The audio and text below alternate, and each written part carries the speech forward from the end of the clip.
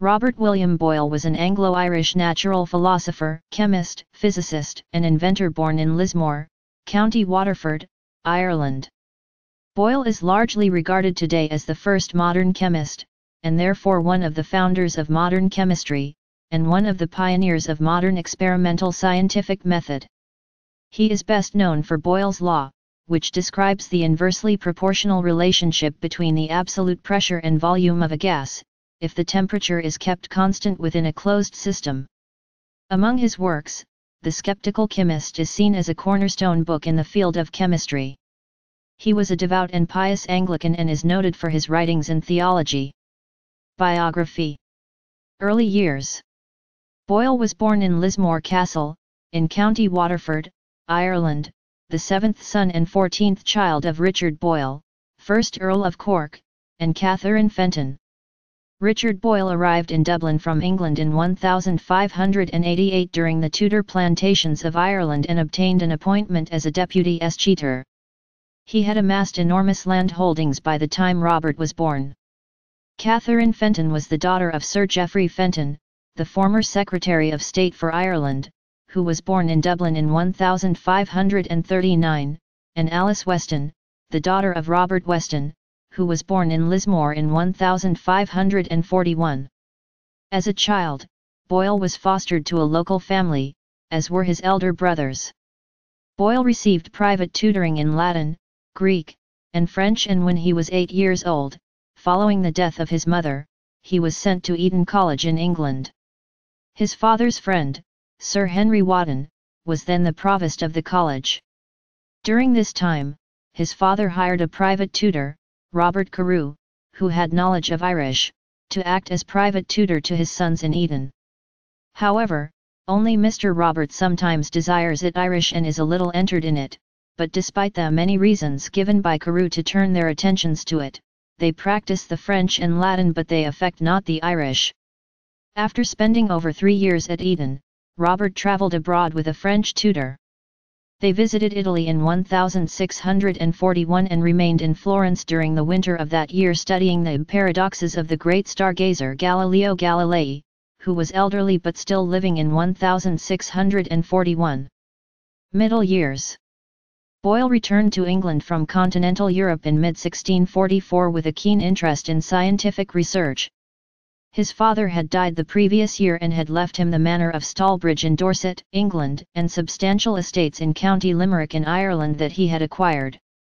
From that time, Robert devoted his life to scientific research and soon took a prominent place in the band of inquirers, known as the Invisible College, who devoted themselves to the cultivation of the new philosophy.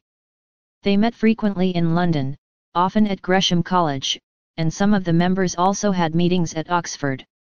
Having made several visits to his Irish estates beginning in 1647, Robert moved to Ireland in 1652 but became frustrated at his inability to make progress in his chemical work.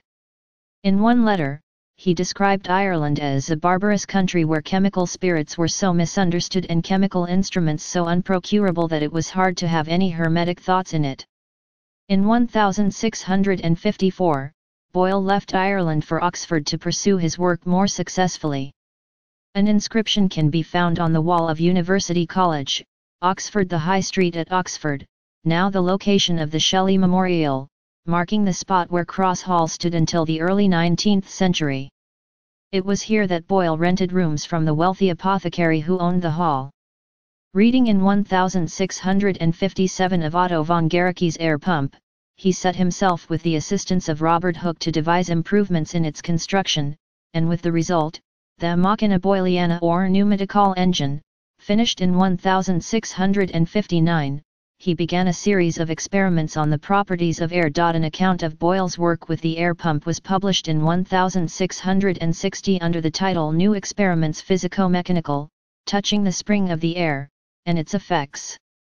Among the critics of the views put forward in this book was a Jesuit, Francis Line, 1595–1675, and it was while answering his objections that Boyle made his first mention of the law that the volume of a gas varies inversely to the pressure of the gas, which among English-speaking people is usually called Boyle's law after his name.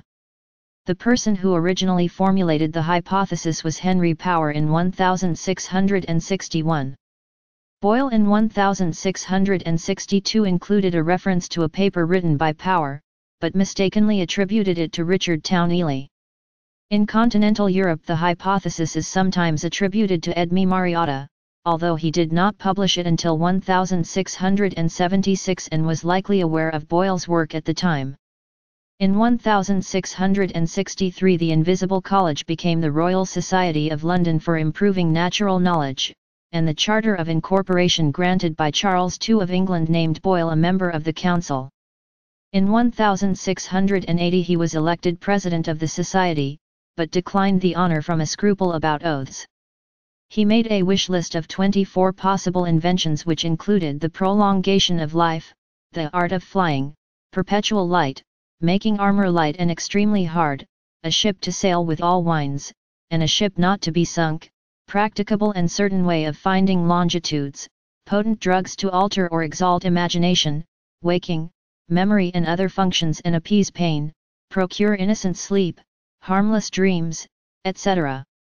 They are extraordinary because all but a few of the 24 have come true. It was during his time at Oxford that Boyle was a Chevalier. The Chevaliers are thought to have been established by royal order a few years before Boyle's time at Oxford.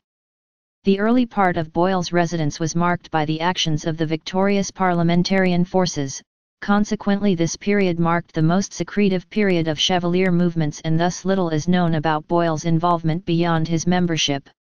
In 1668 he left Oxford for London where he resided at the house of his elder sister Catherine Jones, Lady Ranelagh, in Pall Mall. His contemporaries widely acknowledged Catherine's influence on his work, but later historiographies dropped her from the record. Theirs was a lifelong intellectual partnership where brother and sister shared medical remedies, promoted each other's scientific ideas, and edited each other's manuscripts. Later years. In 1669 his health, never very strong, began to fail seriously and he gradually withdrew from his public engagements, ceasing his communications to the Royal Society, and advertising his desire to be excused from receiving guests, unless upon occasions very extraordinary, on Tuesday and Friday forenoon and Wednesday and Saturday afternoon. In the leisure thus gained he wished to recruit his spirits, range his papers, and prepare some important chemical investigations which he proposed to leave as a kind of hermetic legacy to the studious disciples of that art, but of which he did not make known the nature. His health became still worse in 1691, and he died on December 31 that year, just a week after the death of the sister with whom he had lived for more than 20 years. Boyle died from paralysis. He was buried in the churchyard of St. Martin in the Fields, his funeral sermon being preached by his friend Bishop Gilbert Burnet.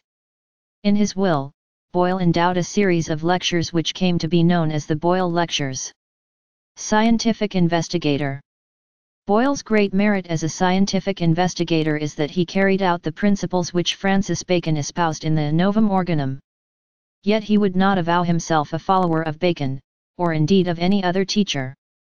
On several occasions he mentions that to keep his judgment as unprepossessed as might be with any of the modern theories of philosophy, until he was provided of experiments to help him judge of them, he refrained from any study of the atomical and the Cartesian systems, and even of the Novum Organum itself, though he admits to transiently consulting them about a few particulars. Nothing was more alien to his mental temperament than the spinning of hypotheses. He regarded the acquisition of knowledge as an end in itself, and in consequence he gained a wider outlook on the aims of scientific inquiry than had been enjoyed by his predecessors for many centuries. This, however, did not mean that he paid no attention to the practical application of science nor that he despised knowledge which tended to use. Robert Boyle was an alchemist, and believing the transmutation of metals to be a possibility, he carried out experiments in the hope of achieving it, and he was instrumental in obtaining the repeal, in 1689, of the statute of Henry IV against multiplying gold and silver. With all the important work he accomplished in physics, the enunciation of Boyle's law, the discovery of the part taken by air in the propagation of sound, and investigations on the expansive force of freezing water, on specific gravities and refractive powers, on crystals, on electricity, on color, on hydrostatics, etc. Chemistry was his peculiar and favorite study. His first book on the subject was The Sceptical Chymist, published in 1661, in which he criticized the experiments whereby vulgar spagyrists are wont to endeavor to evince their salt, sulfur, and mercury to be the true principles of things.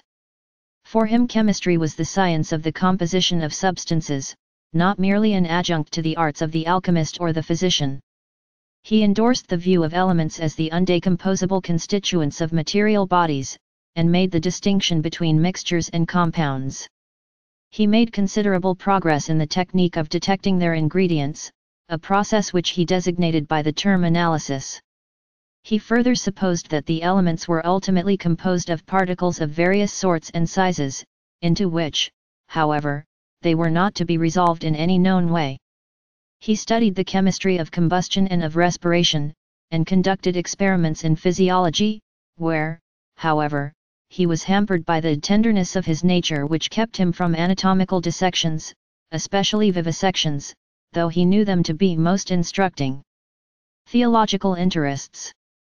In addition to philosophy, Boyle devoted much time to theology, showing a very decided leaning to the practical side and an indifference to controversial polemics. At the restoration of the king in 1660, he was favourably received at court and in 1665 would have received the provostship of Eton College had he agreed to take holy orders, but this he refused to do on the ground that his writings on religious subjects would have greater weight coming from a layman than a paid minister of the Church.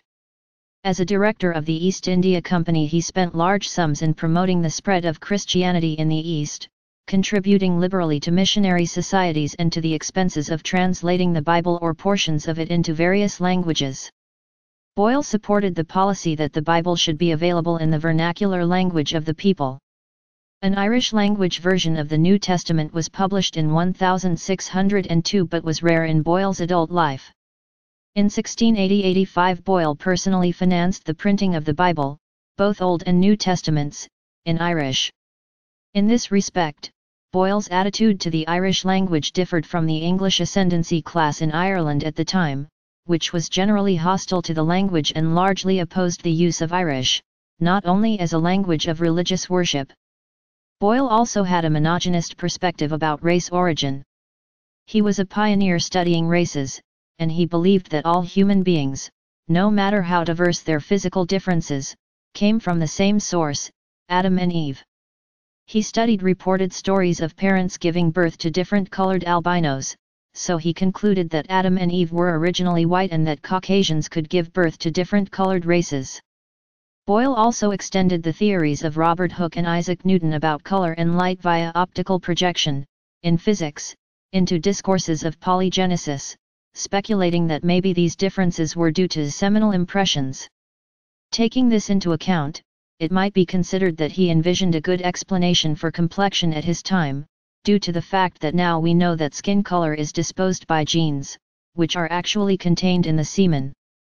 Boyle's writings mention that at his time, for European eyes, beauty was not measured so much in color of skin, but in stature, comely symmetry of the parts of the body, and good features in the face.